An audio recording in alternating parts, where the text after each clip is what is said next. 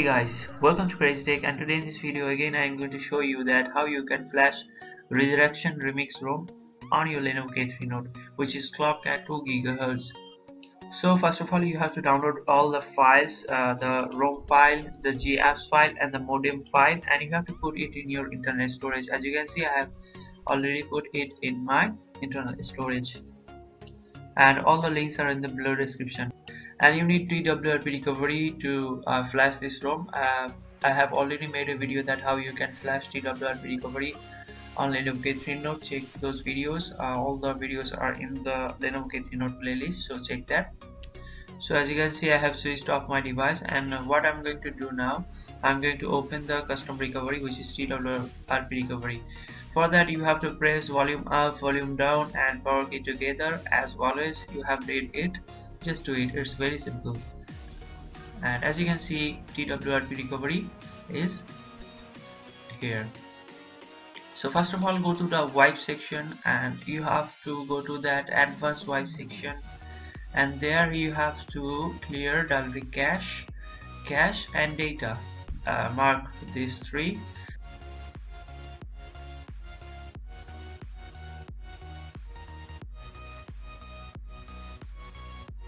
And now click on swipe to wipe, and as you can see, it's successful. So let's go back. Let's go to the install section. Go to the install section and search for that zip file. First of all, we have to find the ROM file. As you can see, the ROM file is in here, Resurrection Remix 5.9.9 zip file. Tap on that and swipe to flash it. And as you can see, the flashing process has started and it will take a few minutes. So what I'm gonna do, I'm going to skip this video to save your time. And as you can see, the ROM has successfully flashed. And now what you have to do, you have to wipe cache and Dalvik cache. Though it's not compulsory, but I recommend you to do this because it's a safe process to flash zip files, flash ROMs. Whatever you flash, just after flashing it, you have to clear that cache and Dalvik cache, and after that flash that GApps. Click on it and swipe to flash, and it will take few minutes to flash GApps.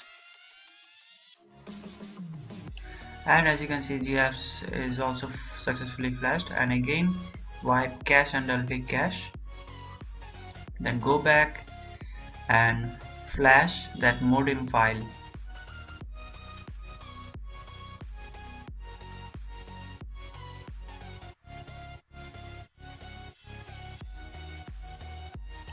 And as you can see, when I'm flashing that modem file, it automatically reboots, so do not worry about it.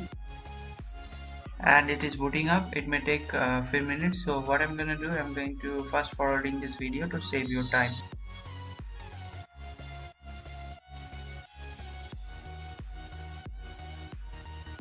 And it is successfully booted up, as you can see. And yes, it is multi-language. There are many languages, so maybe you can find some of our Indian language. And now let me do the first setup and show you the user interface. So first of all, it is looking great, and it is neat and clean. There are free apps which are pre-installed, and no bloatware, no unnecessary apps are pre-installed here. 2 sound enhancer program is installed here. One is Dolby Atmos and another one is Max Audio. So what I'm gonna do now, I'm going to check this ROM for a couple of days, and I'll be showing you what are the bugs here and what's working, what's not working, and tell you everything about this ROM on the next video. So for that, stay tuned by subscribing my channel. And if you have any request for any kind of gaming review or something like that, do let me know in the comments below, because I do not like to make gaming videos, because it's capable of gaming. Whatever ROM you are using, it's capable of gaming, so gaming is not an issue. But the issue is the battery life, the heating, the another bugs or something like that, which are really important in day-to-day usage. And guys, another thing I have to tell you that this ROM is is running on Android version 5.1.1 Lollipop, not Marshmallow. So a little bit of disappointment actually.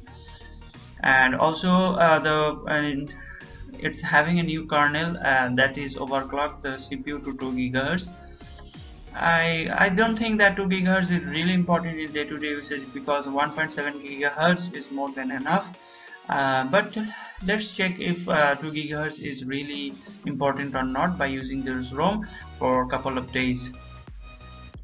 So that's it pretty much for this video. Do hit the like button if you like this video, and for more videos like this, do subscribe. Please do subscribe to support me and support my channel.